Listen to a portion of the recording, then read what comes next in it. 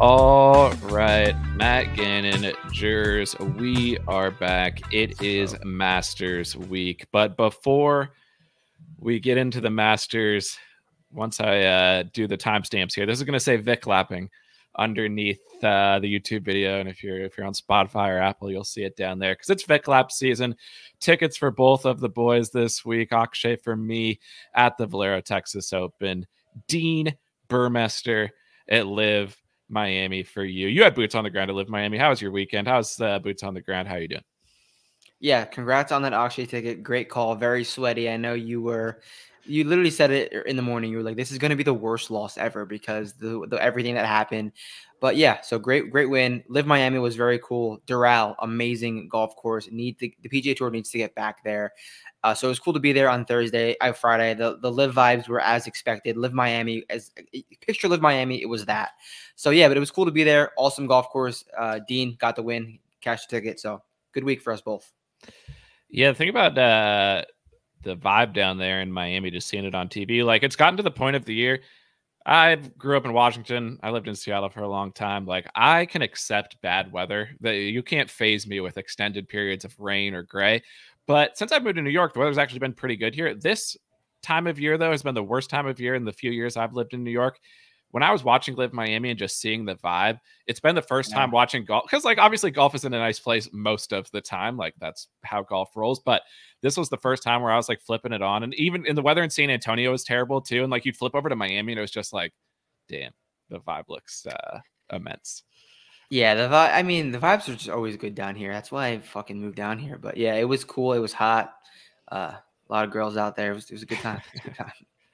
Let's do some Valero, then we'll quickly talk LIV, and then obviously we'll get in the Masters because I'm sure there's people listening who could give a shit about what took place at the Valero. But I think there's, and we did this before players. You want to look at the tournament when some guys played the week before and get a sense of how things are going. We'll start with Akshay because he obviously earns his ticket into the Masters this week with his performance. And we talked about last week, one of the things that was a weird key at Valero was just coming in white hot with the irons off of a previous start. And that is exactly what Akshay, he led the field in previous appearance, best approach. He'd gained 8 strokes in Houston, and the man flushes the golf ball. The man is a absolute ball striking machine. I've been trying to think of who his comp is. And for me, he reminds me of Collin, and he shares the crossover win at Barracuda early in his career with Collin. Now he comes to a ball striking course and wins, lives in the fairways, has pop. Like, he was hitting some drive. He was so far ahead of serious pop. Serious, but he doesn't necessarily use it. And I was reading too, that's something he learned was like, I want to lay back a little bit off the tee because I'm such a good iron player. But he was playing with short hitters in Henley and Todd, and he was miles by them on every hole. But I bring up the Collin comp just because, like, he lives in the fairways and has spike upside with the iron play. The short game is a little sketchy, touch and go, but like, he wanted a course that Collin won at. He plays to the iron play strength. And we're just not seeing a lot of guys on tour right now who are amazing iron players. Like, there's not a lot of guys who are gaining 7, 8, 9 strokes. And we'll talk about that for Augusta. He seems like a guy who just has elite level upside with his iron play. Yeah, and he's parlayed that the last few weeks. And like you said last week, you need to have elite iron form. He's coming in off of the best iron week of his career in Houston. And it wasn't a pick that you had to dive deep into the weeds to find. It was pretty clear, and you capitalized on it. So cheers to Akshay. Happy to see him in Augusta this week. And at the end of the day, Augusta makes sense for a guy like Akshay. I know there's a lot more that goes into it than just course fit, but cool to see him here. He's a fan favorite. So it was a great win, a very sweaty win, and well-deserved. Yeah, the thing was, like, obviously he played well all week. I think he was the first guy in like a long ass time to be leading by 3 strokes after every single round. I think JT at the Sony, when he shot 59, was the last person to do it. And I feel so cursed that even when going into the final round, I was like, he's going to lose. Something bad's going to happen. But when you have a 6-shot lead with 9 holes to go, and then you shoot 2 under on the back 9, like, he had a couple short missed putts, but he didn't do anything. Like, if you have a 6-shot lead, he played how you would want somebody to play with a 6-shot lead. Denny McCarthy, with the most Denny McCarthy performance in the history. Couldn't write it better. 8 birdies on the back 9. As it was happening, you could even see, Akshay, you could see it with him too. He was just like, what am I supposed to do? Like, every single putt that he stood over, he was going to make. And then he does all of that just to flub a wedge into the creek on 18. I know you're a Denny guy. You love Denny. I don't know if we're going to say that. Anyone who bets Denny under 20-1 in any tournament, which I believe you did at the John Deere, becomes a Denny guy. So what was your take? I was pissed the entire time. I wanted nothing more than for Denny to stop doing what he was doing. But from an outside perspective, not having a ticket in the fight, what was your take on what he did yesterday? I mean, you couldn't have had a more Denny performance because he does. I mean, 28 he doesn't do regularly, but he'll have those 3 to 4 birdie runs. Like you just look at a scorecard. Oh, Denny birdied 5 holes in a row. He will do that from time to time, and in that fashion, he'll chip in something like that, make a ton of long putts. Could not have had a better scripted Denny performance. Does that in the back nine, shoots 28, and has the most stock of stock wedges you could possibly draw up. 100-yard shot to a bowl pin, a very accessible pin. And when he hit it, I thought he put it on the plateau. I thought it was up top because he put his foot down. I was like, oh, he might not catch the ridge. 50 yards short in the water. A shot that you or I would probably hit at TPC San Antonio. Like, you don't see pros hit that shot. That was incredibly bad. Like, he had to have hit a full inch behind the ball. That was unreal. Truthfully unreal. Yeah, I mean, like, obviously at that point, I was happy at that point because, like, before he hit, because it had gone so wrong for Akshay, or not wrong for Akshay, obviously, Denny just made that run. And then Akshay hit, I thought it was over. I was like, he was going to 18 after he missed that short putt on 17. I was like, we're toast. This sucks. It's over. And then obviously, as soon as Denny stood over his putt on 18, I'm like, he's going to make it. He's made every single putt. I had no hope that Akshay was going to make it. Fucking clutch putt from Akshay. Like that's some serious stones to make that. Yeah. Like, my dad he watches the golf, he follows it, he knows I'm into it. Like, he's not a huge fan, but like, he texted me, he's like, that's one of the most clutch putts I've ever seen anybody make, just because he had seen like the comeback by Denny and that putt. And I agree with him. Like, that was insane. And so at that point, I was like, whatever. He's probably still going to lose, but at least he didn't get like beat on 18.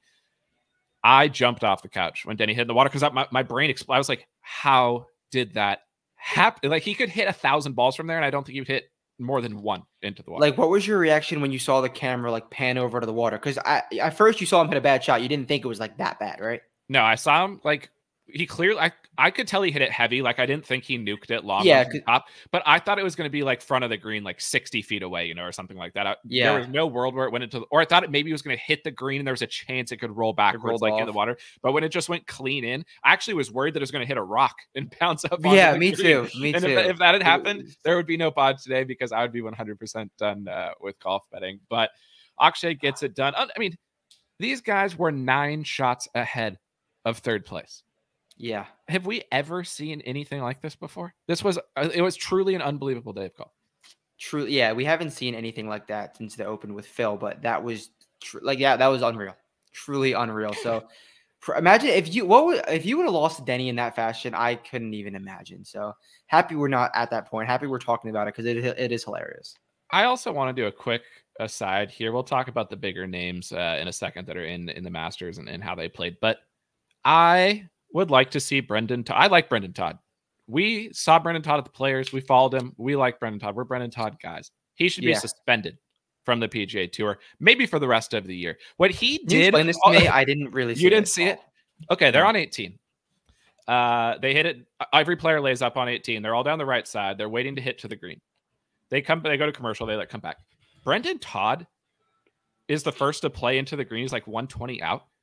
He took at least 3 minutes. At least. Like, they kept showing him, then they'd cut away and like look at Denny and Akshay like standing there to try to build up the moment. They'd cut back to him. He was still standing there talking. He goes to stand over. He steps off. He's talking to his caddy. He's opening up his yardage book. It's like, bro, hit the ball. Like, I get it. You're playing for whatever, T5, T7. But like, dude, it was egregious. Are you do like it was one of the most egregious things I've seen. I saw people tweeting about it. So it was, I genuinely, like, I'm not even joking. I want him suspended because it was like, you have some common sense. No one is watching Brendan Todd golf, period, let alone ever.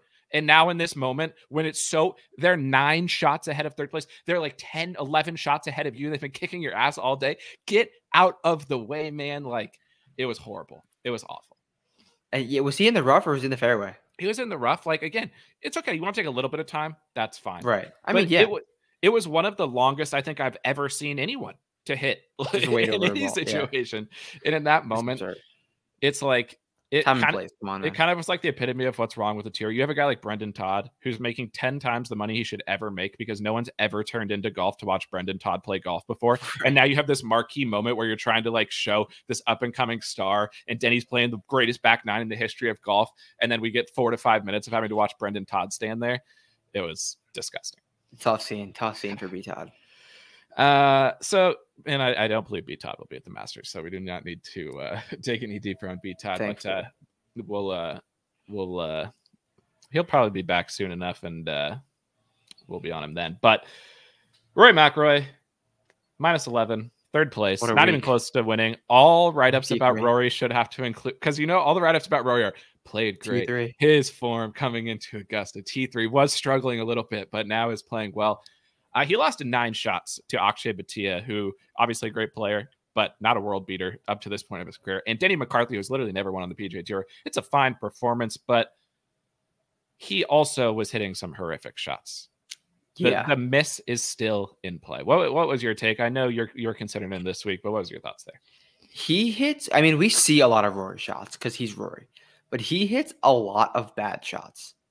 Left, right, bad wedges, miss putt. Like, he hits a ton of bad shots, and I do think it's amplified because he's on camera more than anyone, like I said. But for him to play that bad, I think the T3 is good, is what I'll say. I think him finishing in third place in relation to the field, for him not playing, I think it's a C game, C- game, and he still gained strokes on the field, still did what he had to do to finish T3. So I'm a Rory guy, So I'm not saying it's a horrible performance. I still think he's live this week, truthfully. You're going to be surprised by what I'm about to say, because no one likes to shit on Rory in majors and at the Masters more than me. I think every year for about a decade, I've said Rory has no chance to win. I was surprised when I opened up the stats this morning because his approach play was actually really good, which was surprising because I don't remember him hitting any good shots. Like every time they showed him, I swear it was bad, but it was actually he wasn't hitting the fairway. He was kind of hitting it off the planet from the tee, but the iron play was actually really good. And he obviously went and worked with Butch a couple weeks ago before this. I was planning on coming on the pod. I mean, I have a list of guys we'll get to in a while that I'm going to say have no chance to win. I'm not going to put Rory in my no chance to win category. The stats, I like what I saw. I like the background to that being the fact that he worked with Butch. It's not just like some random week. There may be this trend. Now, does he have the heart, the guts to win the Masters? Probably not. I don't think I'm going to bet him. But the statistical profile is good enough that I can't sit here and say that he can't win the Masters. So I'm sure you're slightly surprised by that. I'm happy with that. And I honestly think if Rory were to go out and like boat race the Valero Texas Open field, bad for his career. Like, we don't want that. So I'm happy he played okay, not nearly A+ Rory McIlroy, but he's in good enough form. He's hitting his irons good enough. Let's do it, dude. Let's fucking do it. Yeah. I'm down. Yeah, I don't hate it as much as I thought I was going to. Russ Henley, solid performance from Russ. Not going to win the Masters, but could definitely play good. I thought you said he was. He was there for a little bit, but then he missed too many putts, and I was like, nah, he's not going to win the Masters. Okay. But played well last year, obviously. Hideki. We've been texting about Hideki. He played good. He's been playing good. Hideki, outside of Scottie, you could argue that Hideki probably, of the PGA Tour players, has the best statistical run-in to this event. The model likes him this week. He's 5th in the model. He's been doing everything good. He's excellent short game. We know that. What do you make of what Hideki did last week? Does it affect your opinion on him going forward? We know the price is at this point horrific, awful price, but give me the 10,000-foot view on how you're thinking about what Hideki did last week and where he's doing next. Yeah, looking at results to results, he's played great since the Genesis. Obviously, that win, he hasn't finished outside of the top 12 in his last 4 starts. Hasn't finished outside the top 16 in his last 4 starts at Augusta. And then looking at the strokes gained, striping the ball yet again, doing a lot of good things from tee to green and on the putting green. So Hideki makes a ton of sense, but I think, like you said, that number is unbettable. He's going to be giga chalk at $9,000 in DraftKings, one of like the middle price guys, like 13th. I think he's the 13th price guy on DraftKings, which is crazy. And so he'll be super chalky there. But what are we seeing now? 25 to 1? 25, yeah. I don't think I'd be upset if I missed out on a 25 to 1 Hideki, although it is very clear in the cards that it makes a ton of sense. Yeah, he makes sense on paper. I just think Hideki, when he won the Masters, was like 40, 50 to 1. Right. He isn't the type Usually of guy where he was when he wins. Yeah, I don't think of Hideki as a guy who wins as one of the favorites in the tournament. He makes sense. We'll talk through the field here soon enough. But I like what Hideki did. He gave you no. If you like Hideki, he did nothing at Valero to throw you off the scent. He did everything you'd expect him to do. Like if you have a future, you should be vibing. Oh, like watch. I don't know if anyone has, but like there's definitely 60s out there pre 2024. So I looked at it right after Genesis was the time to bet him. He was still like 45 to 1 for I think a week or two after Riv, and now he's just been playing too good. Tommy, bounce back performance from Tommy. I faded him. That was a mistake. I should have known Tommy was going to bounce back. Looked fine. Spieth, unserious golfer. But what he did on 18 on Saturday. Oh, yeah. What are your thoughts on that? It was the most unserious golf thing I've ever seen in my life. Like, yeah, the rules say you can do it. Sure. But like, what are you doing? Why are you even over there? How is this happening? Why does this happen? The reason that doesn't happen is because no one hits it over there. And no one, like, only him. Like, only he would do that. So, unserious golfer. I, like, love him this week. As how could you not? He has not hit the ball better than he did last week since a long time. I'm going back into data right now. Since the PGA nope, not even then. Since the CJ Cup in 2022, he has not, as the best, he's hit the ball. I wish I didn't see that. That's a man who's just dropping statistical facts on you, and it's hard to argue with those. And my concern with him, if we want to try to poke holes in that ball striking, because I'll tell you right now, betting Jordan at 20 to 1 or whatever he is this week, like, hold on, what's the best number right now? I think 22. 22. That to me is a horrible bet, an awful bet, horrible in every single way. That the number is ridiculous. Like, you're paying full, you're getting no discount at all. Like, everything is baked in his course history, which would be the argument there. So I would have to see unbelievable ball striking numbers, which, to your point, last week was nice. I'm just concerned that what drove that great ball striking was the off the tee numbers. Like, he drove it really, really well. His iron is good too. Solid enough. Like, gaining 4 strokes is not bad. But at Augusta, I want a guy who's coming in with some spike iron play performances. Like, this was a key for Augusta to talk about later, but I'll just list it off now because I think it's important in the Spieth conversation. I think it ties into the what we were talking about last week with a trend where there was that spike approach play trend, and obviously it paid off with Akshay. Here are the last 6 winners at Augusta in their biggest spike approach effort within their last 5 starts before the Masters. So, like, 5 starts back before the Masters. Here is what their best approach performance was. Okay. Rahm plus 12.8, lit it up at Riv. Scottie plus 8. Scottie plus 8.8. Hideki plus 4.8. That's the lowest. Like, the worst best approach effort is the 4.8 from Hideki. DJ plus 13.2. Tiger plus 9.6. Reed plus 8.8. Like, these are fat approach numbers coming in within your last 5 starts. And the thing with a guy like Spieth is, he gained 4 last week, but I haven't seen that spike upside from him since you have to go back to RBC for him to be gaining even close to those numbers. I just worry from a winning perspective. Can Jordan play well? Can he top 10? Obviously. Can he top 5? It's not a lock, but a high floor player. I just worry about his spike upside at 22 to 1 on a week like this. I do agree with you. And that 22 to 1 is it's 99% course history because he was 22 to 1 all year round. It's not like he's playing tremendous golf right now.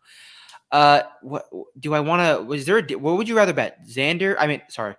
Jordan at 22 or Rory at 13 or 10? It's like sticking ice picks into my eye, trying to decide between those 2 choices. I think I would go with Rory. I really do. And I also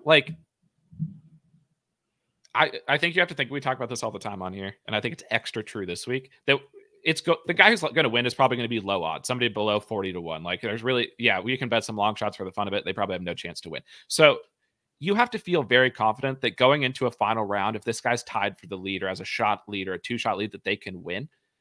Now, I've shit on Rory a million times on here and says he has no guts, and we've seen him down the stretch at majors. I actually trust Rory to close better than Spieth. Spieth hasn't even been closing events on the PGA Tour. Like, there's been a variety of times where he's been close to winning, hasn't done it. At least Rory wins sometimes. So I'd probably go Rory. How about you? Probably Rory. I mean, they're both guys that I'm really considering this week. I agree with that take about Rory, but I think the number would just let me get more guys with Spieth if I started with Spieth. So I'll go with Spieth. I'll go with Spieth. Yeah, that's fair. And I think I was thinking because I don't love Rory so much to bet him at 13. Is what I'm saying. That's fair. From a card building perspective, I think I agree. If it was purely just choose which do you think is a better bet, I would probably go Rory. But okay, I agree. For giving like more balls in the hopper than Spieth, who are the other big names that played? Adam Scott. Adam Scott was T14. Apparently, I had no idea he was even in the tournament. He finished T14, the most classic Adam Scott performance you'll ever see. Ludvig Aubert, T14, struck the ball nicely, drove it really well. The short game was not good. Here's a question for you. The Ludvig haters are going to be all over me for this. Why is Ludvig 35-1 and Akshay is 110-1? That's absurd. That is actually absurd. Because Akshay now has 2 wins on the PGA Tour. Ludvig has 1, and it was the RSM, so don't tell me that his win is better. Akshay's win at Valero is the best field of between those. Akshay's a lefty who fits this course and has been spiking with the iron play. Like, I'm not saying Ludvig doesn't have a chance to win. First time start. Neither of these guys have a great chance because they're first time starters, and first time starters do not win the Masters. But that to me is just insane. Like, is Ludvig really that much more likely to win than Akshay? Racist DraftKings. I'll say it. I'll say it. That's bad. That's bad. There's no reason that. I mean, if he's a few points higher, fine. 110-35 is absurd. Absurd. Makes no sense. It doesn't make any sense. It makes no sense. Brian Harman. All these guys. Akshay was just so far ahead the whole week that like I really wasn't even paying attention to what happened with. What are Brian Harman's odds this week? Like 40? Harman. I think it's got to be more than that. 80. 80. Okay, I guess that makes sense. But I'll say this: I put together a list on vincerix.com. Obviously, get over there for the write-ups. That's where our picks and our write-ups will be this week. And we've been doing all right coming into the Masters. I think we have 3 cashes in the last couple of weeks. Plus, you had Scottie at API. But here, so I just listed off that trend of guys with +8 or better like approach numbers coming in. The list of guys who have accomplished that coming in here, obviously we don't have the live stats, we only have the tour stats. It's a bunch of random names. The only big names on this list are Scottie and Brian Harman. Brian Harman put up a +10 approach effort, I believe it at Bay Hill. So and is he going to win 2 majors in a row? Absolutely not. But like at 80-1, I don't think that price of long shots. You're going to bet it. You're going to bet. I know you, and you're going to bet it. Which don't bet it. No, I'm not going to. Because the other thing is like the distance. You have to have distance for me here too. So I'll be out on Harman for that. But if you're just looking at the stats, at least he can hit his irons good enough. And there's a lot of the marquee names are not. So, but also Brian Harman has played 6 good rounds of golf in 2024. 6. Bay Hill and 2 rounds at Bay Hill and 4 at the Players. Everything else has been shit. To be fair though, those were the biggest dick events that there are to play, and like I lean towards Harman at this point. Like, just he won the Open. I don't think Harman cares about the PGA. Like, if I was him, so that would be my one counter to like when it's mattered. He's played well, but to me, the biggest black flag or red flag for old Brian Harman is the course history is okay. He has a T12, but it'd be the lack of distance. Like, you got to have some pop for me here this week, and so. We'll get to these guys that didn't play well anyway soon enough. So that'll be enough TPC San Antonio. Let's quickly talk LIV. I know you had eyes on it as much as possible. Give me the players from LIV this week that most caught your eye, both in a positive and negative way, coming into the Masters. For people who maybe didn't watch it and have no idea like how guys play, just give me the summary of the guys in the field, how you felt about them. Positive, I'd have to say Joaquin Niemann. He finished T9, nothing absurd in terms of results, but he's one of those guys you walk by, he turns your head, it sounds different coming off of his club face. It sounds different. Bryson as well. Sounds so different when they hit their drivers, and they're so talented, and Joaquin Niemann's being touted up a lot. No, I don't think he has any chance this week, but I'm just saying he caught my eye, and he is a great, talented player. Top 20, sure. Anything higher than that, I will not be a part of, and I do not think he will accomplish. And probably the worst, probably Jon Rahm. Jon Rahm finished T4, 8 under, but you've watched a ton of LIV. He continues to hit so many off squirrely shots. Like he rinsed a few today or yesterday. Not he didn't shank any this week, thankfully, but he's hit some bad iron shots, and this has been going on since he's joined LIV. That's not gonna fly around Augusta. He's been playing resort courses for the last few months. I know Doral is a step above that. Dural's a real test, but like this dude is not firing on all cylinders, and he rinsed one in front of my eyes. I'm like, dude, what the fuck is going on, John Rahm? So I think it's Rahm on the bad side, Niemann and Bryson on the good side. Yeah, I think that's fair, and we'll talk Niemann soon enough. I totally think he is going to be extraordinarily hyped up this week, and I think it is 100% deserved based on the quality of like talent and ball striking ability that he has and how he's been playing this year. Like he is deserving of the hype that he's going to get. The big red flag with Niemann is he's never mixed in a major. You don't see a lot of guys win the Masters who have never even come close to mixing in a major. Now he does have the positives of a win at Riv. I love that. That's a great comp for here. There's a lot of things to like about Niemann. We'll talk about him in more detail soon enough. But to your point about just like when you watch him, it's sick. 100%. And he's looked great all year, and he's nuking it from the tee. Absolutely. He's up there with Bryson in distance. Like if you people who haven't seen Niemann play in a while, you'll remember him as a long hitter. Obviously, he's taken it to another level this year. He is sending it from the tee.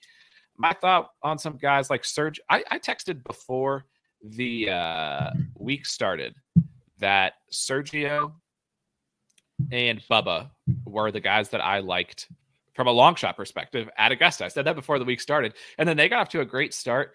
Sergio obviously fighting there till the very end. Of those kind of, let's go Sergio, Bubba, P. Reed. I think those are the three kind of like course horse Augusta guys who are over on LIV, who played okay last week. Obviously, Sergio, the best of those.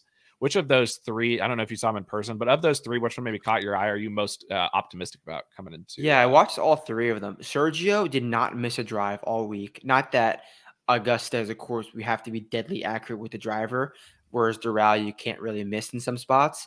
Patrick Reed, just very Patrick Reed, plodding along, scramble, do your thing, which I think will fit Augusta much more better than the pure off the tee prowess from Sergio. So I think Sergio hit the ball better, and that would probably show in the result of LIV Miami. He missed 3 iron shots all week, and one of them was really costly. But this dude Sergio was nails tee to green. Probably Patrick Reed, because I just love his scrambling ability. He's Patrick Reed, and he always plays well at Augusta. He knows that course like the back of his hand. Hit the ball okay, nothing crazy.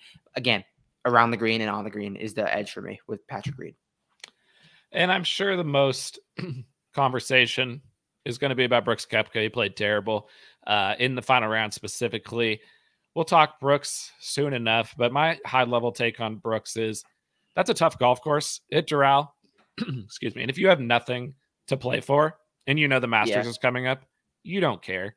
And the margin for error, you saw it being their boots on the ground, of hitting a ball into the water or not, is razor thin. Like Brooks has been spraying it from the tee this year, but you can spray it a little bit from the tee at Augusta. He knows how to play that course. Like I even said this before the week started. I hope he doesn't play that well. I don't want there to be like a shit ton of hype about him.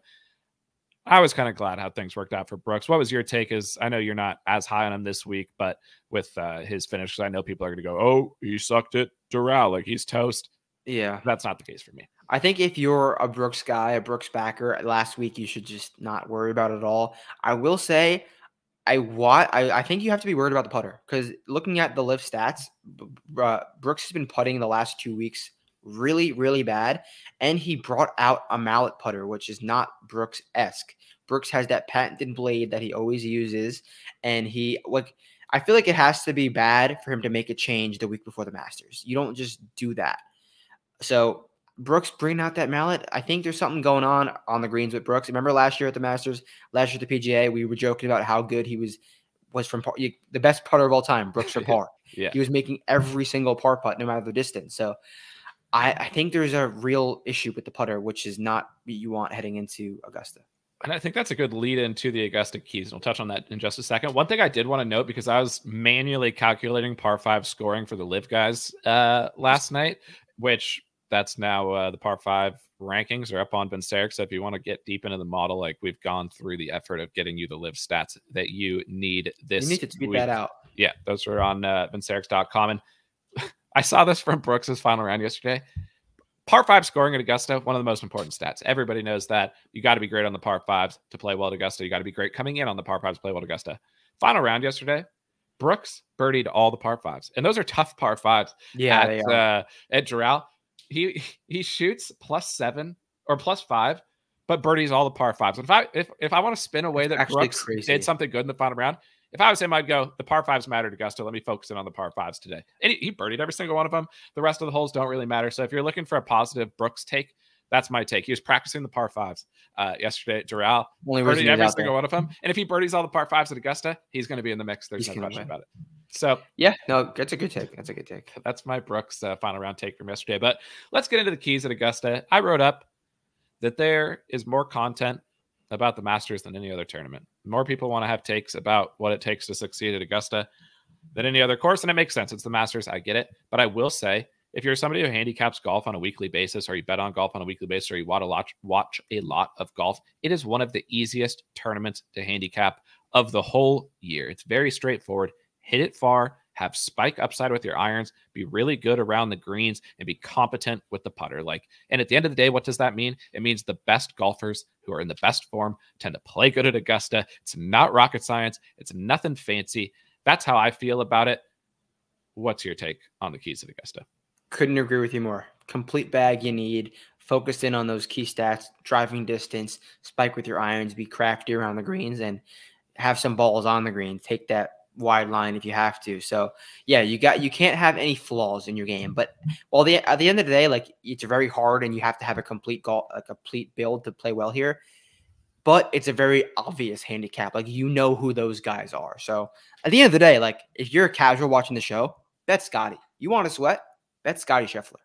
But if you're into the weeds every single week like Adam and I are, there's a lot more that goes into it. But if you're just a regular ass follower who just wants to watch the Masters this week, you want to sweat? Bet Scottie Scheffler 4-1. Yeah, no, that's a great point. And I was going to talk Scottie soon enough and say that I believe he's going to win the tournament. And we talked about players and we were there and we said he's probably going to win this tournament. We hope he doesn't. He wins there. And then 2 weeks ago, regular listeners will know we sat here and said Scottie will not win the Houston Open. It's not the type of tournament that sets up best for him. He did not win there, even at 2-1 or whatever he was. If you're only betting one tournament a year, if you're only betting the majors, you don't care about long-term season ROI.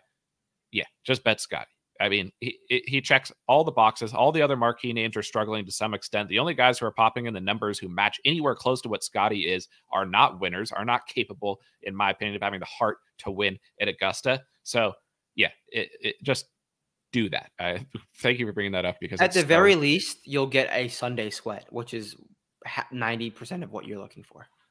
Yeah, if Scottie is not one of the top, if Scottie doesn't have a great chance to win on Sunday, I will be more surprised than probably any take that I could possibly come up with about other players. It just is so. I hope he's not though.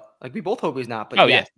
No one hopes. I hope he misses the cut. But I just can't see the world where it doesn't. The other thing I was going to say is the statistical, the shot, the strokes gained, all that stuff makes it's crystal clear. Just be gaining across the board, be spiking with the approach, be spiking with the around the green play. The only thing that complements that at Augusta that doesn't make it absolute slam dunk obvious is the course history aspect. And you do need some experience here. Guys who have experience can overcome some poor form to play well, to finish in the top 20, to maybe surprise for a top 10 or a top 5 if you want to look for the course history guys. I don't care the course history you have. You're not winning unless you're also coming in with great form. If you can find me a guy who was playing poorly coming into the Masters, Hideki, you could argue, is probably the closest guy who wasn't just popping off the page with his form. But Hideki makes all of the sense in the world, and that he's a spike iron player, great around the greens. And at that time, he had plus distance as well. So it's just don't overthink it. If you want to get contrarian and, this guy's course history, whatever, I just don't see it from an outright perspective, at least. I agree. We just talked about Scottie. He's obviously the favorite. You can get plus 450. Is there numbers out there better than that on Scottie? I think that's all we're getting. At least for now, I think that's all we're getting. It's just again, we don't want to come in here and just praise Scottie, but it's like I sent a tweet out this week of all the guys who have not beaten Scottie Scheffler on the PGA Tour this year in any tournament. Let me read them to you. Let me read them to you, Matt. This is good stuff. This is good stuff. Rory McIlroy has not beaten Scottie Scheffler at golf this year. Neither is Victor Hovland, Collin Morikawa, Max Homa, Fitz, Russ Henley, Tommy, Corey Connors, Shane Lowry, Harman, Adam Scott, Tom Kim, Tony Finau, Minwoo, Sung Jae, Keegan, Cam Young, Rose, like Siwoo. That's just the list of names when I thought of people that might be interesting to people to bet at Augusta. They haven't beaten Scottie in any tournament, and now they're going to come to a course that fits him perfectly. He's been beating him on courses that maybe aren't the perfect Scottie courses. Now, obviously, every course is great for Scottie, but how am I to believe that any of these guys are going to beat Scottie this week? I can't. Did you see that tweet from Rick Gaiman in late March comparing Scottie Scheffler's strokes gained to NFL passing yards? It was a little bit of an absurd combination, but yes, I did. Yeah, I just wanted to bring that up because it had Scottie. If you translated the strokes gained on the PGA Tour to NFL passing yards, Tua Tagovailoa would be passing for 914 yards a game. Obviously, there is a lot more that goes into it than just that, but that's just the gap that Scottie has on the rest of the PGA Tour. So what he's doing, put in NFL terms, that's the best way you can put it, I think. It's just okay, what if you go through the things that could go wrong for Scottie? Maybe he's a little off with his driver. Oh, so he only gains 2.5 shots on the field that week. Oh, what if his approach play isn't dialed in? Oh, so he's only going to gain 4 to 5 shots on approach. Oh, what if he's completely something horrible happens to Scottie where all of a sudden he can't hit the ball at all anymore? The eclipse causes something to go wrong with Scottie, ruins his ball striking. Oh, he's also the best around the green player probably in the entire field. Oh, not according to the booth. Yes. Yeah. Now he's putting. I mean, Riv, the only time he has struggled with his approach play all year was at Riv, and he almost gained 8 shots around the greens. So even it's stupid.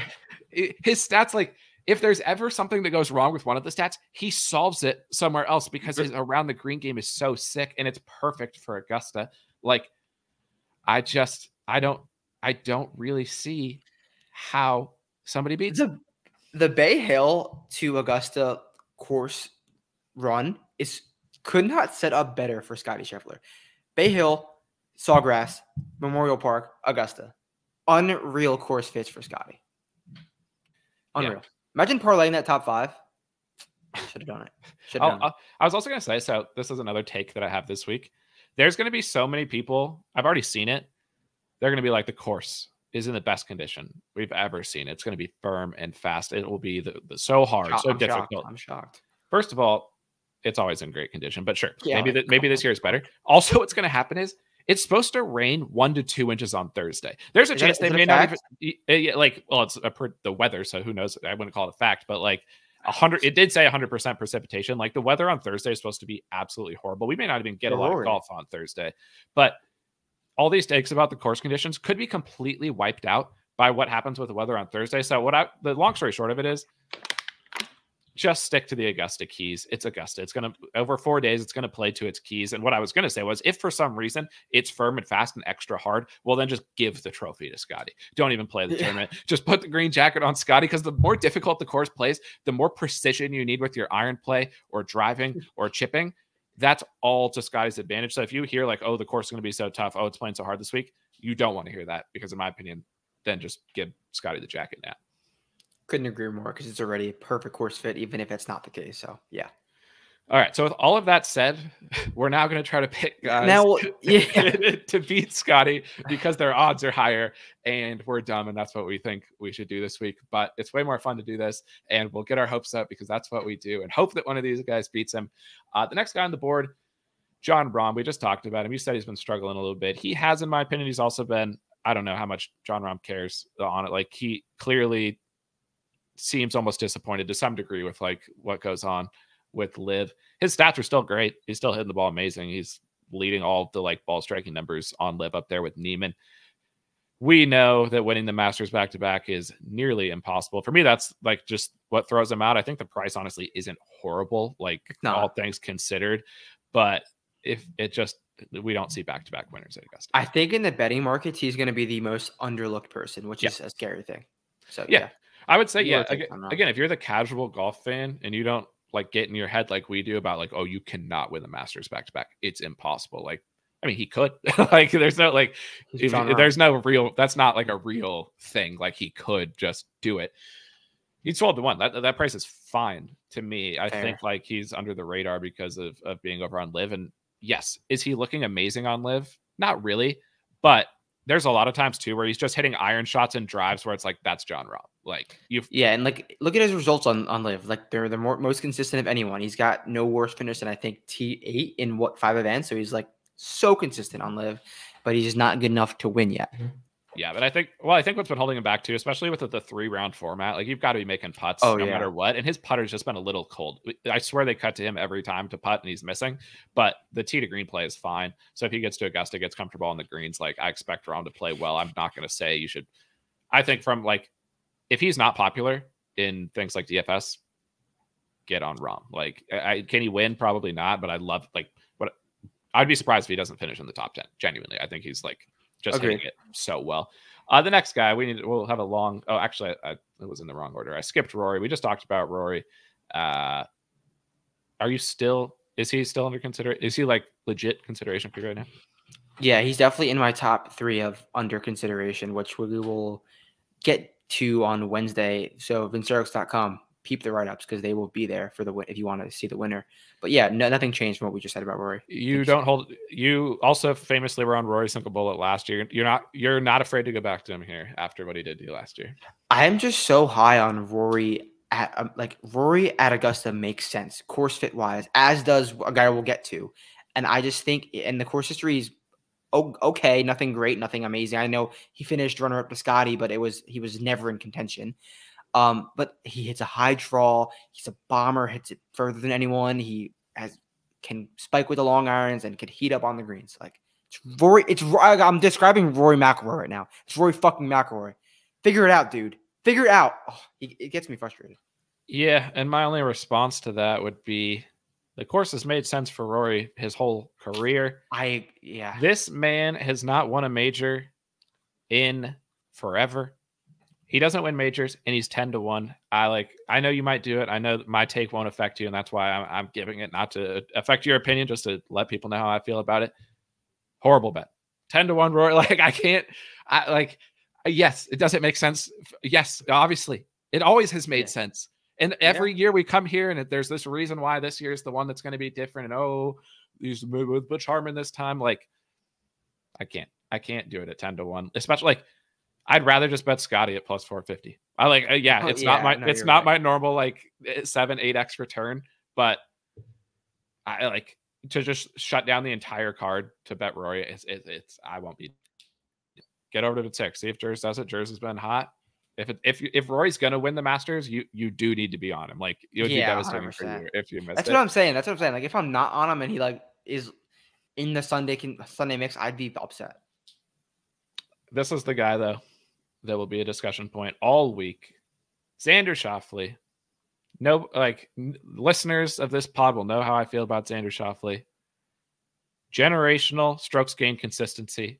Oh, you're going to go look at guys, the numbers on Xander this week. You won't believe it. Look at these numbers. Oh my God. The numbers on Xander I'm drowning in the numbers. These are the greatest numbers I've ever seen. I want to frame them and put them on my wall and wake up to these numbers every fucking day. But he is 16-1 to win the Masters. On 16, you can maybe get an 18 to like there's been 20s at times, but this man doesn't win golf tournaments. You have to win the golf tournament for that 16 to 18-1 outright ticket to pay you. You don't get anything if he plays consistently. You could bet him other ways. You could play like I'm not saying he's going to play bad. He'll probably finish second. He might finish third. Like I totally get the numbers. I am out a million times on betting him outright. It makes no sense, but I know you're considering it. So give me the other side of that argument. I think you might like consider because I would be so mad. I'd be so mad on Thursday morning if I bet Xander and he is through 13 holes even par, and that's what will happen. He'll be like playing fine. He's even par at Augusta. Okay. And I will be so mad that I bet Xander at that X number. So makes a ton of sense. He's in that crazy form that he's in immaculate form as usual. I do think that he's going to break through this year in somewhere, but I don't know if I can pull that trigger at 16. Here's my question. How many shot lead on Scottie would Xander have? How far ahead of Scottie would Xander have to be going into the final round where you would be like, he is winning for sure? What was the lead at Players? It was like 6. 8? 6? 7, 8. That was a lot. I don't know, dude. What the fuck? I don't know. But that's the thing. It's like, if you're betting Xander this week at 16-1, you have to believe with your heart that, like, if it's tied with Scottie, that he could actually beat him, or that if he had a 3-shot lead, that like he would for sure win. And no one would actually think that. But at least he can hit a driver and doesn't have to be perfectly straight this time. Like at the Players, it did have to be perfectly straight. Yeah. I mean, because like I trust him with an iron in his hand, like we talked about. I trust him with an iron in his hand, but like off the tee is like a little bit sketchy. Augusta, that's out the window. Like he can drive it in the here's my other thing about Xander, because it's going to be he's played so good in the majors, like Xander majors every time. It used to be that way. He hasn't finished better than T10 in a major since the 2021 U.S. Open. 1, 2, 3, 4, 5, 6, 7, 8, 9 straight finishes. He's not in the top 10. Now, he's playing consistent. He's top 20 in every single one of those for the most part, but that is Xander. Strokes gain consistency. Is he going to play well this week? Yes. If he like missed the cut or played terrible, I would be stunned. He is going to play great. I could easily see him finishing top 5. He probably should finish top 5. But even with all that said, I have no interest in betting him outright, because it's not about strokes gain consistency. It's about strokes gain winning. And even if Xander was in the mix, I never would think he was going to win. And I just can't bet a guy at 16-1 and hold that ticket if the whole week, even when he's playing well, I'm going to be going, oh, he's not going to win. Oh, he's not going to win. Like, why would I do that? You're 100% right. I agree. And so that's my Xander take for the week. This next, actually, we still got to talk about him standalone. It is Brooks Koepka, because I've been high on Brooks. I've got futures on Brooks in the bag already, in the 20s range on Brooks.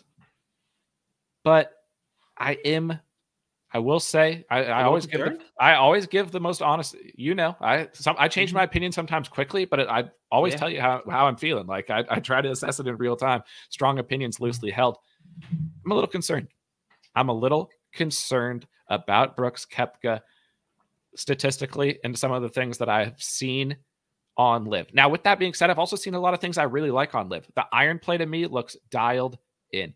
Can his driver get a little bit loose? Yes. Is that okay at Augusta? Also, yes. And ultimately for Brooks, a lot of that shit, honestly, I don't care about. It doesn't matter. Brooks Koepka is 20-1 at the Masters. When we just talked about, you're holding a ticket on a guy. Brooks could miss the cut. Sure. Like, it could just go wrong for Brooks. He could play terrible. He could mail it in. He could suck. He probably doesn't have the, floor that even a Xander would have, or a Rahm would have, or maybe even a Rory would have. It's like, he could play terrible. But if Brooks plays good and he's in the mix, I trust him so much. And at 20-1, I can bet other guys. I can have other guys on the card. It's like, it's risk reward, but it's Brooks Koepka in a major. Like, don't overthink it. And so for that reason, I will very likely stick with what I've got. But I did just want to say publicly, I'm not as confident as I was maybe a couple months ago about it, but the price is fine. And again, the price is too good. Like, why is it that well? Like, why is this price that good? He's won a major more than any of these guys that we just talked about. Rory he's won infinity majors since Rory last won a major. Rahm's the only other guy who, like, head to head, Rahm, I would probably take over Koepka down the stretch right now. Like, Rahm beat him at the Masters last year, so I think he has that edge over Xander. Like, don't even bring that conversation to me. That's a joke of a conversation. The next guy on the board is Spieth, who we just have already talked about, but Spieth hasn't won anything in forever. He doesn't, both majors and just like, so from that perspective of these guys in this range, it's just hard for me not to bet Brooks, because if you bet Brooks 20-1 in every major, it's going to work out for you long term. I literally guarantee you, and you can look historically, it has as well. Brooks is always a good price when he wins majors. For the most part, like every time Brooks wins a major, afterwards, what do people do? They go, oh, why didn't I bet Brooks? He was 20-1. Right. I agree. I just can't like miss out on that. I know you're anti-LIV this week in general, but like you're you're cool with the Brooks betters. You're No beef. I mean, I'm gonna say it how it is, but I'm also gonna say everyone's betting / playing live guys because they can, and I'm just going to take the other road. I'm just going to find you know how I am. Any other possible way I can to get different, I'm going to do. So this is the 1 out of 4 chance to bet live guys / play live guys. They're going to do it. I'm going to play 0 live guys in DFS. I'm going to bet 0 live guys because there's a universe where no live players finish inside the top 10. It would be crazy, but it wouldn't be otherworldly. And if that's the case, and I'm just playing PGA Tour guys, that gives me X more avenues to cash in any market. So I'm just going to do that. I don't hate any live players. I bet live every week. I watch live every week. I like live, but I'm just going to take this path in the Augusta. This could change the next major. Right now, I'm going to stick to my guns. All right, there you have it. Jers is full fade on the live guys. I will say I'm the exact opposite. I'm buying the live stock. I believe in the live player. So you've got both sides of the coin on this, and we'll have write-ups on it, and as we do on Mitzerix, and that's what I like about the site is we don't always agree on stuff. We'll give you both sides, and we'll give you the reasons why we think that, and that's for you to decide. Do you agree with this? Do you have some other idea? So I will say I completely take the other side of that. We've talked Hideki. General consensus here. Bad bet? Are we settling there? Bad bet, good player. Can fuck. Bad number. Okay, let me restart. If you're not a everyday better, good bet. If you're a everyday better, bad bet. Okay. I'm not sure I totally get the take, but like I'm saying, if you're you do this every single week, you bet golf every single week, Hideki 25-1 is a bad bet. But if you're just watching the Masters casually, fine bet. You know what I'm saying? Yeah, that's fair. Like if you don't know anything about what Hideki's odds normally are or what they like in most tournaments, that's fair. Yeah. Okay. Makes more sense. Actually, these guys come into an interesting. Well, this whole range is interesting. We need to talk about these guys in our classic, like who you like the most and who you like really hate in this range, because Neiman, we just talked about him. He's the best, or he's the worst odds out of these guys. He's around the 28 to 30 range. The rest of these guys are all like mid 30s, and they could easily drift to 40s. That's the other thing. Guys will drift this week. There's no need to rush. Like I got Hopland last year at like 50-1 that like late because he just like drifted. So Windy C 35-1, Will Zalatoris 35-1, Victor Hovland 35-1, Patrick Cantlay 35-1, Ludvig Aubert 35-1. Who do you like the best here, and who would you be fading the most of this set of players? Love Will Zalatoris. Love Will Zalatoris. And I will probably fade Wyndham. Wyndham. I honestly like Ludvig more than Wyndham, as odd as that sounds.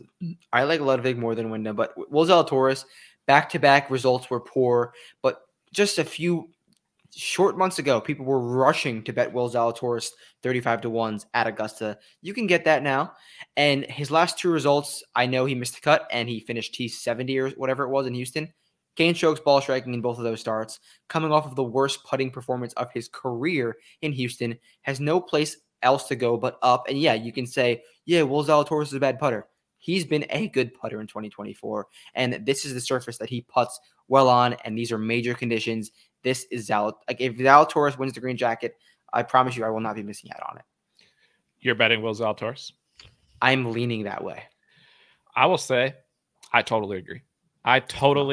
Agree because let's go. Zal goes in the bucket of Brooks. You play Zal at the majors.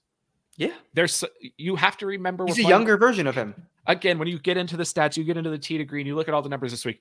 Just remember, we're playing a major. And every single time the majors come, the guys who play good in the majors tend to play good in the majors. That's just how it works. Like, it's easy to forget because it only happens 4 times a year. Like, don't overthink it. The guys who play good in the majors have something mentally, have something strategically. They know what to do. They know how to play the courses. Zal's been playing good this year. Yes, he putted poorly in those 2 starts. He always putts good in the majors, and he always putts good at Augusta. He loves those breaking putts. Like, he's a good green reader. We've talked about these things about Zal. And the price is fair, 35-1. You don't want to see Zal on a downhill right to lefter. You just don't want to see pick the ball up out of the hole, because if it's a downhill heavy breaking putt, that's when Zal putts at best. My only concern with Zal, if I had to like point one out, would be that his distance has been a little bit down since this return from injury. And I need distance here. That would be what I'm not committing to Zal right now on the spot. that is going to be probably the reason that it becomes iffy for me. But everything else, like his approach play is good. He's driving it really straight. Like he can gain off the tee. I'm not worried about that much. And his around the green is good. I know he can putt these greens. I do worry a little bit. We talk about, can you win? I still have Zal in the bucket if I don't necessarily trust him down the stretch, but at 35-1, a lot of that stuff is baked in. You mentioned Wyndham Clark. I think he's one of the most interesting players on the board this week because statistically, Wyndham Clark, great course fit, makes unbelievable sense. Yeah. He drives it so long, huge spike upside with the iron play. He could eagle if, obviously this is an outlandish take, but it's kind of true. If Wyndham eagled every par 5 the whole week, he made 16 eagles. I wouldn't be surprised. Like, I wouldn't be that shocked. The man is an eagle making machine. And if you can make eagles at Augusta, who even cares what you do on the other holes? You're going to be in the mix, and he's got guts. Like, I don't think I can say he's my least favorite of these guys. The only reason I'm saying that is because we're getting, like, literally his wins this season, his great golf all 2024 since the US Open, 60-1, 40-1, 50-1. Now we're getting Wyndham in back-to-back starts. 14-1 at Houston, didn't do nothing. 28-1 at Augusta in his first trip ever. Like, this man was legitimately 60-1 3 starts ago. And now he's just all the way out the top. And the obvious, like, glaring red flag, do not bet Wyndham Clark alert is first-time starter. They do not win the Masters. But the only contrary to that for Wyndham is nobody bet him at the U.S. Open because he had terrible major history and no, like, track record. That's why I didn't bet him, even though I saw with my own eyes that he had him, like, unbelievable. Was that he had no... So there might just be... He just might have strokes gained, like, heart that allows him to mix in these events with limited, like, experience. I expect him to play well. Concern would be his approach play in majors hasn't been great, and we know that's hit and miss for him. He's an interesting one. I think, like, even at 35, I know he was 60, 70 a few weeks ago. I don't hate the price because it's going to be a low, like, it's not hard to narrow it down on the type of guys who could play well at Augusta. So I think, like, the winner's going to be below 40-1. So, like, 35-1 at the Masters, no, by definition, it isn't a long shot, but it kind of is when we factor in all the guys, like, range. So I don't hate the price that much, but I don't think I can bet him because of the course history. How do you feel about Hovland and Cantlay? Both the two guys that haven't played in a while. I think I like Cantlay better than Hovland because if Hovland was the slightest bit okay, I think he would have played. But we saw him at the Players working, grinding on things, grinding on his swing. And I think the last 3 weeks he's been doing that and, like, just getting exactly to where he needs. He probably isn't even where he needs. He's not going to skip out on the Masters because he's not 100%. So whereas Cantlay, he's kind of back to that old driver putter build. Whatever with Cantlay, he can spike it if he wants to spike. So I just think I'm more comfortable back in Cantlay than Hovland right now. Not that I'm going to, but I think if I had to choose between the two. If a guy could just randomly play good, it's Patrick Cantlay. I don't hold his form against him at all. His iron play in the Florida swing was horrific, but, like, he could just show up and hit his irons good. It's Cantlay. Like, he is an inconsistent player. And you're getting him now this week. I'm not saying I'm going to bet him, but, like, 35-1 on Cantlay, that's a huge price on him versus, like, where he is historically. And so when we talk about, like, normally I shit on Cantlay. I usually say, like, 18-1, 16-1, 21 Cantlay, horrible bet. I agree. You're at least getting the discount this week of Cantlay not playing well. And his, like, major track record is not that different than a lot of the guys in this range. Like, he's been playing better in the majors in recent years. He's got a handful of top 10s. Like, he's figured out the majors to some degree now. He hasn't mixed, and he's played good at Augusta before. So, like, I don't hate Cantlay. I really don't. Should I? I bet Cantlay every major last year. I think. Should I just roll it over? Should I just keep going? I think 35-1. This is the best number that I've seen. If Cantlay drifts to 40, I'm probably in. Like, 41. That would be hilarious. Because, like, why not? Like, he has the skill set to do it. And he's probably just been grinding away, working on his game, and he could just show up all of a sudden and have this robotic, like, iron play game going and be back. So no need to be worried about Cantlay's approach form, in my opinion, because he is so volatile. Any interest in Finau or JT? Finau is still striping the ball. JT, I think, I have more interest in Finau because JT, I think, I mean, you might disagree. I think he has some dog left in him. He can just go get it. I know the putter is a legitimate liability, and I do not trust him on a 6-foot slider at all. But I think he still has that ability where he can gain 10 ball striking on a given week. Yeah, I don't hate JT. I'd say JT. My What are his odds? 40. I've got JT T12 this week. I think he plays fine. I'm not excited about him winning because of the putter. Like, you don't need to. I don't need you to be a spike putter coming in here, but I do need like a steady kind of baseline, solid putting, and that's not Justin Thomas for me. Here's a 3-ball hypothetical 3-ball, all 40 to 1, all live guys: Dustin Johnson, Cameron Smith, Bryson DeChambeau, all around 40 to 1. Who do you like the best out of those guys? Bryson. I'll go with Bryson. I know he has probably the worst course history out of those 3, but I'm going to die on this hill. I think Bryson retires with a green jacket. You can clip it. I think Bryson retires with a green jacket. Not this year, but like I said, horrible course history, massive driver for the golf ball. Bryson saying Augusta's a par 67 is literally true. That doesn't mean he played good at those events, but I think the way the course sets up for him is a par 67. He's being honest, and I'm gonna die on that hill. I think he's playing good enough golf to win that 3-ball and get himself in the mix. I have been a long time fader of Bryson at Augusta because I think to be good at because I think at Augusta you need spike iron play as like the fundamental piece of your game. Doesn't. And that's not what I think about with Bryson. Now, he is playing really well. I think people who haven't seen LIV or haven't watched LIV, like, his driving right now is a joke. He hits it so far and so straight. It's unbelievable. If he can do that this week, his floor is so high. So I don't hate Bryson by any means. Like, I'm not as out on him as I have been in previous years, but I'd maybe agree with your take that he wins the Masters in his career. I just don't think it's this year. The guy I like the best out of these is DJ.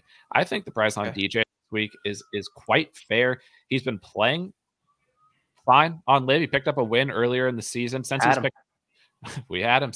picked up that win, he's been middle of the pack, been doing just fine. Like, the course history speaks for itself. He played fine at the US Open last year. It wasn't like last year he was completely out of the scene on the major scale. Like, he was in the mix there for a while at LACC and kind of just like hit some poor shots. The year before, he had a T6 at the Open. So DJ's been popping in the majors. Like, we just listed off a lot of guys below him on the odds board who haven't had the upside in majors in recent years. And don't have that dog like he has. I agree. And he's got the dog. So, like, I like what I've seen from him visually on LIV. He's hitting the ball great. I kind of like DJ. I'm strongly considering an outright bet on DJ this week. Don't hit that at all. Do not hit it at all. It's fucking DJ. Cam Smith appears out, kind of broken. So I think honestly, like, Cam Smith, he became like a top 5 player in the world, and it was all in like 1.5 seasons. Because before Cam Smith, he was like a 40 to 1 golfer. But I mean, before that year, he was like a 40 to 1 golfer every single week, and then he just became like really good. And like, now we're just declaring him as just like Cam Smith, which I think is fair because he earned it. But it's not like he parlayed season after season after season after season. And this season on LIV hasn't been anything special. He's gonna putt well, but he has not done anything great. He seems, and there's some supporting evidence of like things that he said to back this up. Like, sometimes he's practicing really hard and then all of a sudden he gets good at everything. And then he goes through these stretches where he sucks for a long time. And the putting's the only consistent thing in his game that's always there. I'm not seeing that consistent, like, all of a sudden he's doing everything good, which he has done before. And then that's when he goes on his nice runs. And that's what he was doing when he won at St. Andrews. I think the price is fine. I mean, again, if you're the everyday casual fan and you know the name Cam Smith, does he have dog? 100%. If he could get into the mix, he could absolutely win. So at 40 to 1, I don't think it's a terrible bet, but I am fully out. So now I'm going to go rapid fire. I'm going to give you ballpark price and a player and just give me one sentence about what comes to mind. Matt Fitzpatrick, 45 to 1. You're a joke. Shane Lowry, 50 to 1. Ken Mix likes the big moment, hitting the ball really, really, really good. I bet Shane Lowry at Augusta almost every year, I swear. Really? He played really well the year that Scottie won. He was in the mix there for a while. I like the upside on Lowry, 50 to 1. Tough price on Shane Lowry. Yeah. I also don't think he could beat Scottie if they were anywhere close to each other. He tried at API, and then he got into exactly where you wanted him, and he gagged. Yeah, I don't think he can beat Scottie. Theegs. Theegs is a player we need to talk about because he's going to be popular this week. He's 7th in the model. Again, the stats make sense for Theegs. Theegs golf course, 50 to 1, though. 50 to 1 is tough. 50 to 1 is tough. Very tough. T9 in his only trip here makes a ton of sense. Spike iron player can drive it anywhere, but drive it long, creative, more than creative around the greens and on the greens. Theegs makes a ton of sense. Probably will be popular. Yeah, I'm a Theegs guy. I like Theegs. I don't think chasing the popularity this week is for me. I don't think it makes sense. I don't think he is a guy that you want to bet at 50 to 1 to win the Masters. I don't think he might be a guy at 50 to 1 you want to bet to win many big events. Yet, obviously, is a sensationally talented player, but he's also, his around the green play actually has been pretty bad lately, which is kind of weird. Bad. And like, there's plenty of evidence to support the fact that I think the number I wrote it up was that L50 around the green number for winners here going back like a decade. So last 50 rounds, average strokes gained around the green for winners is plus 0.38, which is pretty good per round. That's a solid, you're a good around the green player if that's what you're doing. Yeah. But over the last 10 rounds is plus 0.58 per round. So these are good, good around the green players who are also starting to spike. So that's concerning for me with Theegs. Like to be the opposite of that at 50 to 1, tough. Collin Morikawa is 50 to 1. How do you feel about that? Collin Morikawa loves to hit his fade, but it's turned into a legitimate slice, and he has not hit any good shots.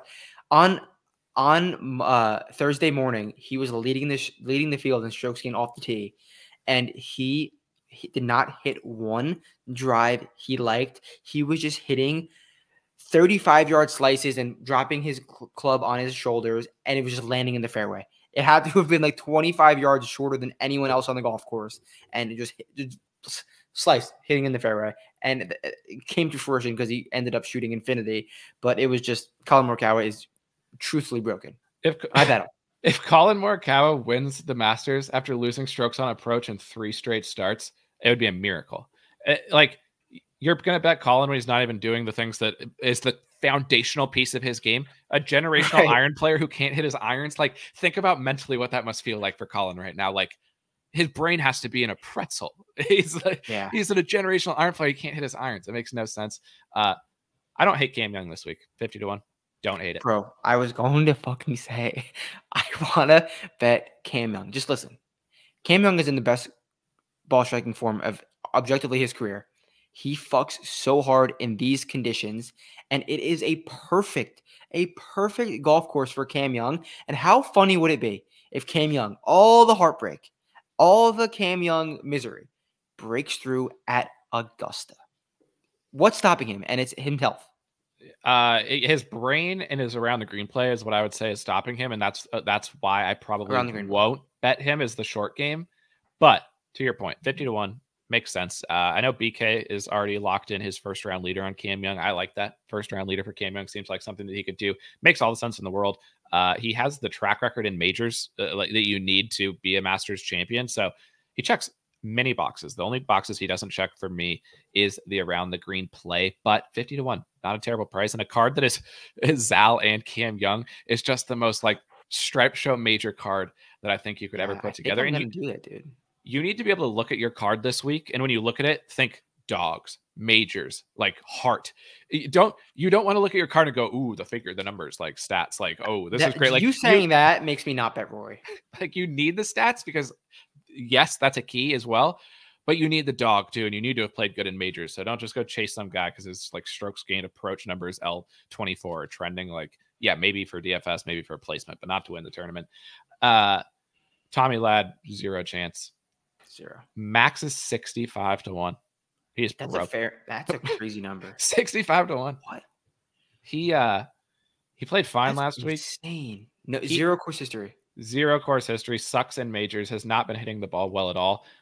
It makes sense why his price is elevated, but why he's 65 to 1 and the other like big name guys, the JTs and them are half that. 65 to 1. Like, that's eye emojis, honestly. Any interest in Tyrrell, Hatton, or Sam Burns? Tyrrell Hatton hates the golf course. Sam Burns cannot play in a hard event. 100% agree. Period 75 to 1. I think it's a horrible bet. You were saying it was okay earlier. Oh, Yeah, but no. It was in the free ball, I think. No, I do not think he is a good bet. I think I saw last night he was 50-1 on DraftKings, and I did text if you bet Patrick Reed at 50-1, that should be instantly sending you to a mental institution. Like the DraftKings should report you to whoever the mental institution people are, and they should show up and take you away if you bet him at 50-1. One of the worst bets you could probably ever make. Russ Henley, not going to win the Masters. Could win the Masters though, with his play of late. Minwoo, not a links course, but kind of links style. How do you feel about Minwoo? Minwoo, great 2022. Did not play great in 2023. A cannon off the tee, an absolute beast off the tee. He can't hit an iron, but he can chip in every hole. He can chip in every hole. He also can't putt anymore. He's forgotten how to putt. His stats are horrific. Minwoo's numbers suck, but he will chip in at least 5 times. If there's a prop market on chip-ins for Minwoo, that is my bet of the week. Multiple hammer emojis. Bet Minwoo to chip in a lot. Jason Day 80-1. Corey Connors, Brian Harman 80-1. Any of those guys? Corey Connors is probably the best bet out of those 3. Not Connors, that he's going to win. Top 20 always at the Masters. Except for last year when he was guaranteed to finish top 20 and missed the cut. So that makes me even more certain that he'll finish top 20 this year. He's not going to go 2 years. Siwoo or Sungjae are kind of the same price. Sungjae's 110-1. Siwoo is a great. I don't know if he's a great bet, but Siwoo is fucking. Siwoo's strokes gained, ball striking are insane. He's gotten somewhat in the mix at Augusta. He likes it here.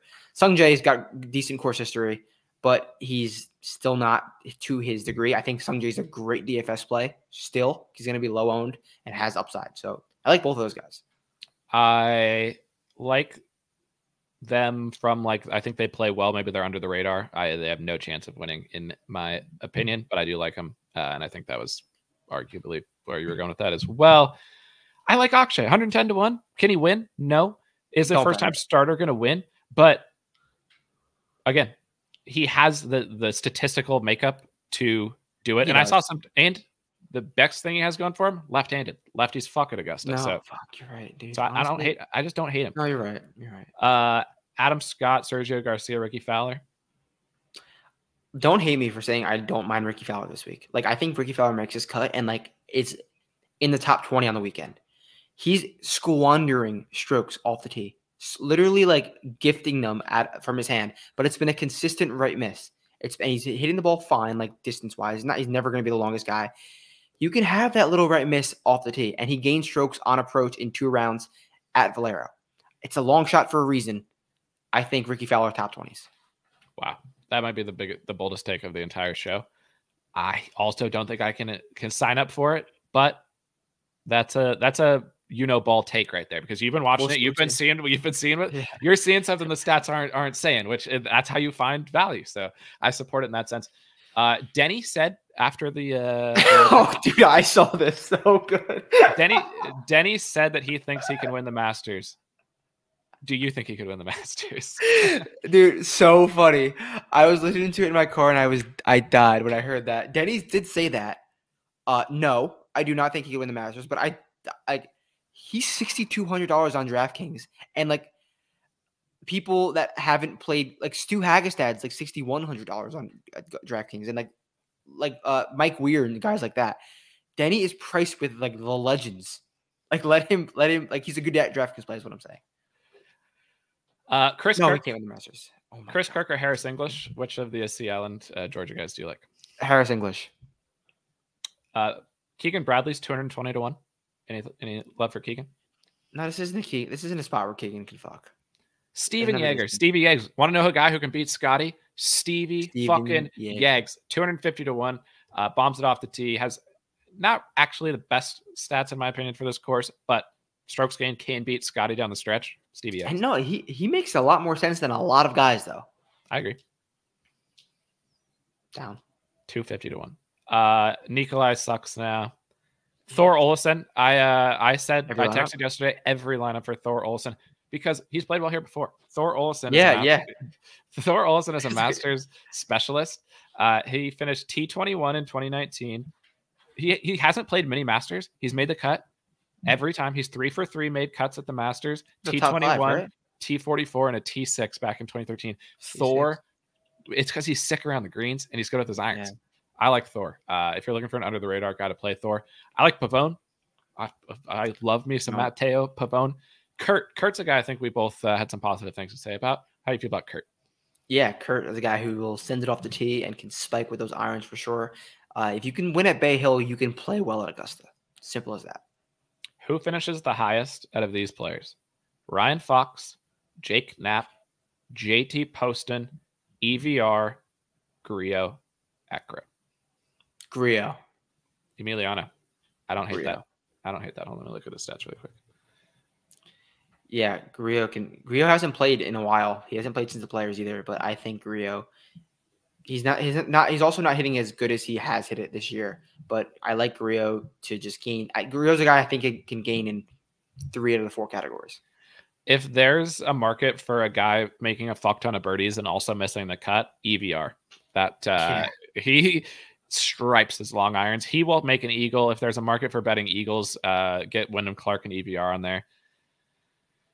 Cam Davis, he's 350 to 1. I'm on the record that Cam Davis wins a major in his career. I believe it to my core. It's a great course for Cam Davis. 350. He's the only bet I've made. Really? You're on Cam. Give the people to Cam Davis why he could win the Masters. Look, Cam Davis has all the tools to be a top 5 player in the world, truthfully. And said it with you. I think he picks off a big event when no one's watching. Like no one would be, and at the end of the day, no one would be crazily shocked if Cam Davis won a big event. He is as talented as anyone, and I'm sure the PGA Tour players will say that. Like we hear, I think it was Rory or someone talking with Smiley. No, it was Billy Horschel talking about Cam Davis on the Smiley Happy Hour. He was like, "I'm surprised Cam Davis doesn't win more. This kid is so talented. He's like 6'5", hits the ball a mile, and can spike with those long irons. And he's a great chipper and he can get out with the putter. And the golf course makes so much sense. And one of the keys to winning the Masters is a good major. Well, yeah, that helps too. Good major finish recently and a previous Masters start. Cam Davis was T4 at the PGA Championship last year at Oak Hill. He checks that box, which not a bunch of guys are going to check, especially this far down the board. Like almost none of these guys will. Cam Davis, I don't hate it. And if he ever wins a major and I'm not on it, I'll be really sad. So 350, why not? Just throw him on the card. Why not? I agree. Just throw him on the card. Cam Davis. He'll probably shoot 80, but he might not. So right there. He did at the Players, but bad course fit. I feel like we covered a good chunk of the players. Is there anyone who didn't get the time of day for you that's in your mind? No, I'm happy you said Cam Davis because I was going to bring him up. But yeah, I think that wraps it up. Those are we covered everyone. And I'll wrap up with this. Also, I didn't say it at the beginning, but like and subscribe to the pod. If you made it this far, I assume you enjoyed it or you hated it so much you wanted to continue to listen to takes so that you can remember the guys that we shit on so that if they win, you can clip it and post it, which I support that as well. But like and subscribe. We really appreciate it. They said in the comments, and it was a fair comment. They're like, could you guys on the pod give out, one of your picks to win? And my response to that would be, we go through a lot of the guys and we give our honest feeling about who we're leaning towards and how we feel about it. We don't really place our bets until Tuesday and sometimes for you on Wednesday. And those go up on the site. We talk about it in the Discord. They go there. If there's guys that we bet, like you just said, Cam Davis, we'll say those are the guys we bet. We just at this point, we're kind of thinking through. We're kind of talking through the guys. Right. And so I don't want to say I'm betting this guy and then not actually bet him. But if you do, ultimately, I'm not going to shill the site, even though I think the site's awesome. If you want to see who we're betting and why we're betting him, that's what goes up on the website later in the week. Yeah, if this podcast was on Wednesday afternoon, it'd probably be a lot different. It'd just be us reading our guys and why we pick them. But I love the format that we do it in because we're just talking about all the guys and their odds in a very raw format. And we're going to give our honest opinion on each way. And if there's a bet that either of us will make, we don't mind giving it out at this point. So yeah, I like Cam Davis. So that's all you need to know. That's the official Vince Eric's pod pick to win the Masters. Cam Davis, 350 to 1. We like him. We started off by saying lock in Scottie at plus 450. Cancel that out. Our pick to win officially 350 to 1. Cam Davis, you're going to see an Australian in the green jacket this week. Matt Gannon, jurors, I know you'll be active on Twitter. Find some stuff from him there. Get into the Discord. Get to the site. Excited for this week. Matt, we'll talk to you soon. Peace out. Thank you for having me.